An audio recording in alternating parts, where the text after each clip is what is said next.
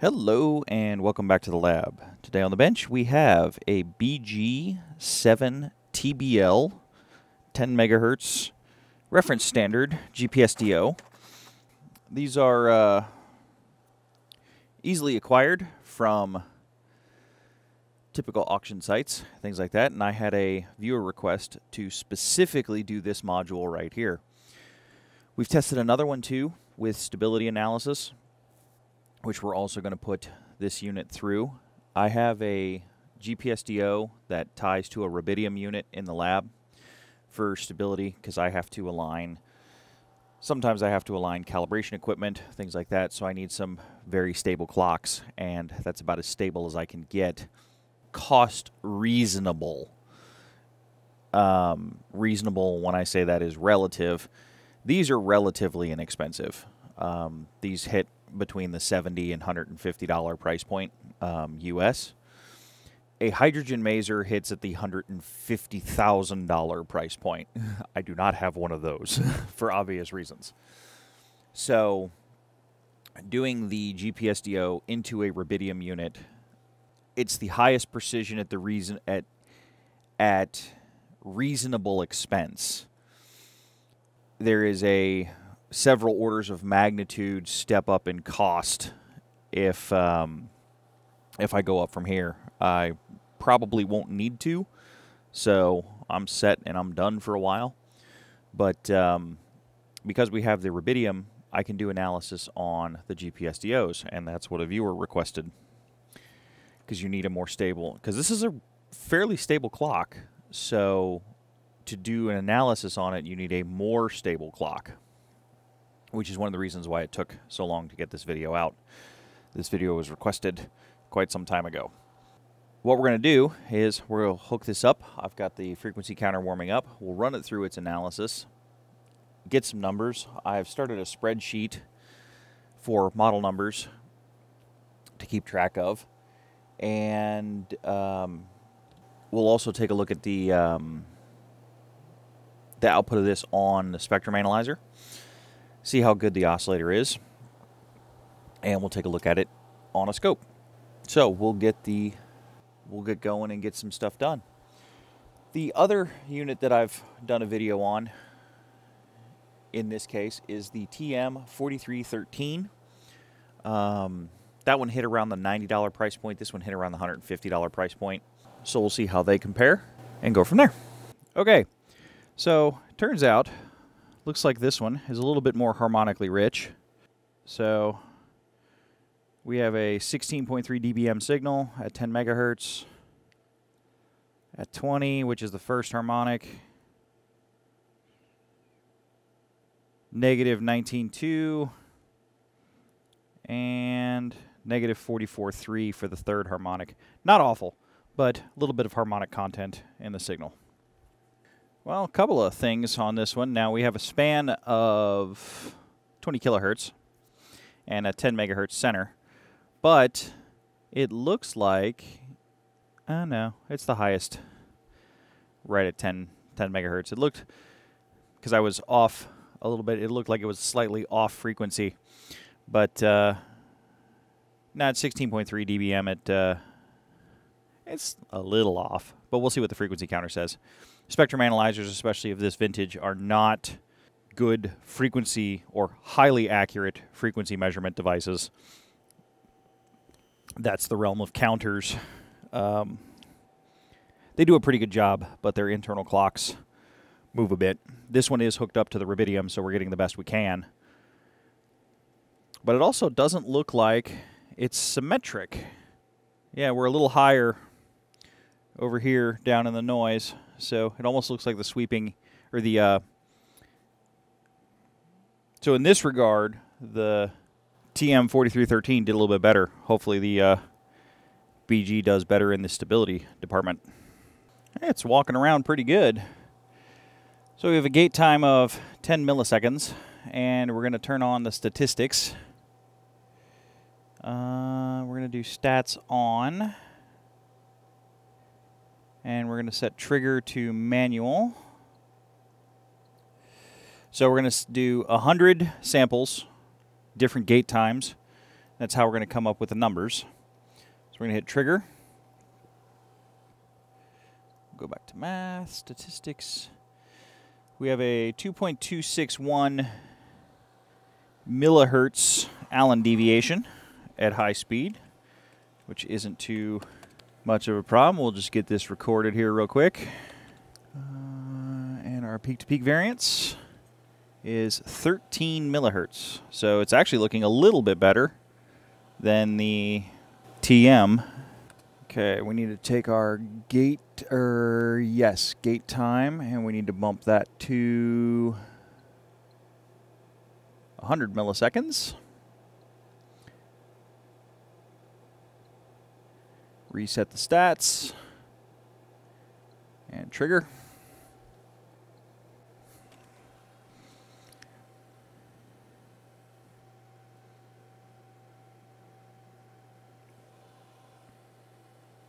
All the equipment did go through the proper warm-ups. Allen variance. Now we're down to the microhertz. A little bit worse. All right, next up we have a gate time of 1 second. Trigger, math, stats.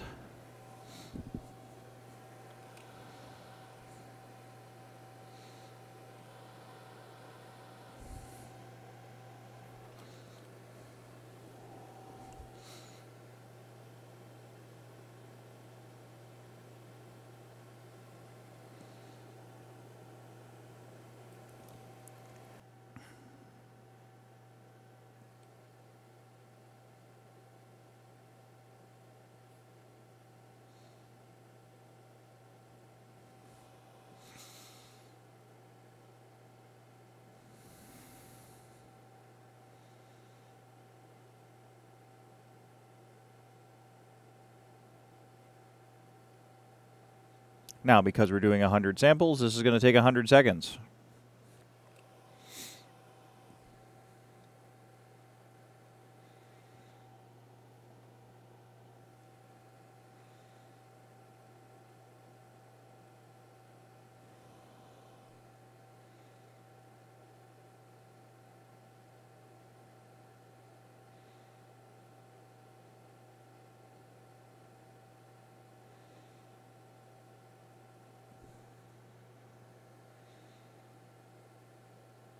Getting there, 88. You can see the sample count here, Allen deviation as it's moving and coming down. And there we go. Ooh, that does a little bit better than the TM. Okay, this is about to get exponentially longer with 10 seconds and 100 seconds of gate time. 10 seconds is going to be about 2.5 minutes. 100 seconds, it's going to be 2.5 hours. So, actually, no, I think 10 seconds is 25 minutes, and then it's 2.5 hours. So, I will wait that out while the counter is counting, and through the speed of camera, you guys will find out the results in a moment. Okay, some interesting stuff in the numbers, which we'll get to in a little bit. But for now, let's get this thing unhooked, and we will take a look at the inside. One of the things to note with both of these units, if you do end up picking one up, I would get a better power pack for them. The more stable power we can give these units, the less hard they have to work at being stable. So it can only improve. Also, a good power pack would be important because one of the use cases for these is they sit and run 24/7 and just stay warmed up and powered on. So having a good power supply, especially if it's going to stay plugged in all the time, is definitely preferable. Okay, some pluses on the BG7 as opposed to the TM443. We do have BNC ports on the front, so you do not need adapters to go from SMA to BNC.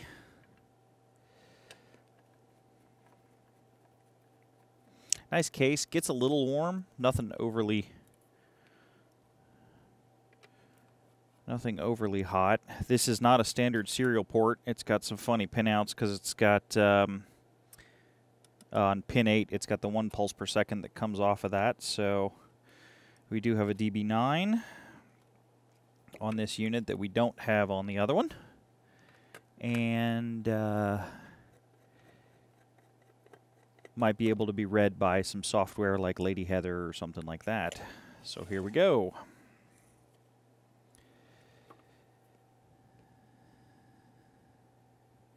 Looks like we have a little bit of a battery in there. And battery 1, much smaller than the footprint. We have a lot of stuff on the bottom of this. GPS module will be here. It has been etched off. There's no data on that whatsoever. Antenna just comes in from the front panel. This is going to be the crystal oscillator. It's a CTS part. So this linear LT part, this is a 2.5 volt regulator. Quite a beefy one actually, 3 amps. The crystal was a bit warm, so might be ovenized and insulated. An Altera Max 2 on the bottom. This chip's going to be serial buffering, or buffering for the serial port. And isolation probably. Looks like U9 is an Atmel part number. Wouldn't be surprised if that was the control micro. But all in all, not bad. I'm curious what the battery's for. I honestly don't know. Maybe somebody in the comments knows. Nice shielded box. So all in all, not a bad run. Just put this all back together here real quick. And we do get 10 megahertz out and 1 pulse per second out, which is fairly typical. I'll get this put back together and we'll look at the numbers. Okay, here's our data chart starting to fill out at 0.1 or 0.01. We'll zoom in. The TM4313 is on the top and the BG7TBL is on the bottom. So we have a slight improvement, nothing too crazy, at 0.1. At 1, slight improvement, nothing to write home about. 1 second gate time, almost the same, very close. 10-second gate time, it gets a little interesting. There's a drastic improvement at the 10-second interval over the on the BG over the TM. However, at the 100-second gate time, it looks a little weird. It looks a little weird, but we get some interesting information. So between the two, what this data is telling me, because we have a peak-to-peak at 100 samples of 1.6 millihertz versus 617 microhertz. But we have an ADEV that's a lot better. So this is a Allen deviation. So what this is telling me is on the BG7TBL, the oscillator's swinging more peak to peak, but it's swinging less. So when it does swing, it swings in a bigger scale, but it's not swinging as often as the PLL servos and tries to bring it back to 10 megahertz. On the TM4313, we're swinging less, but we're swinging more often. So even though I have a less peak-to-peak deviation, we have a higher ADEV because it's servoing more often. That's at least how I'm interpreting the data. To get started, let me know what you guys think in the comments, and we will all learn together.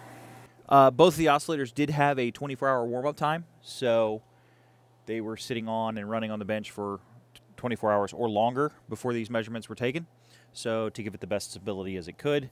And where I'm sitting, they see roughly 11 satellites, at least that's what my NTP server says. As of right now, at the time of this recording, both of these oscillators are available if anybody would like to add them to their own personal lab. and they will be available until they're spoken for. I don't see any reason to need more than one GPSDO, even though I have two, because I do have a Leo's GPSDO that does not have a 1 pulse per second output for dialable sine and square waves out of the BNCs. So thanks for stopping by the lab and taking a look at the BG7TBL 10 megahertz reference.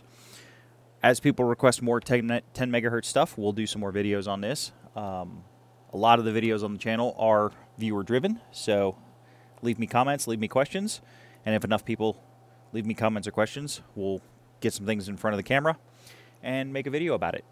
In between videos, I hang out in the comments section with all of you guys, and check out the Patreon page. They are sitting around 4 videos ahead at the moment.